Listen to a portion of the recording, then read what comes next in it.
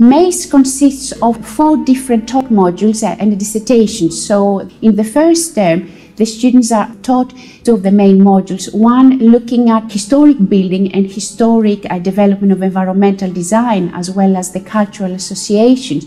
In the second term, the students get a bit more independent. They have 2 different modules to work with. One is a big design project they have to focus on, as well as smaller ones where they're looking at design in different climatic contexts.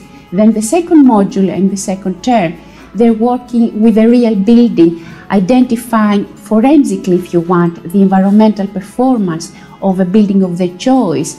And then after the successful completion of these modules as well, they move on into the summer term where they're looking at the dissertation. And this is a topic that they can choose. This is a topic that really interests them and they feel really passionately about, and they can develop it in any way they see appropriate along with the guidance of the supervisor.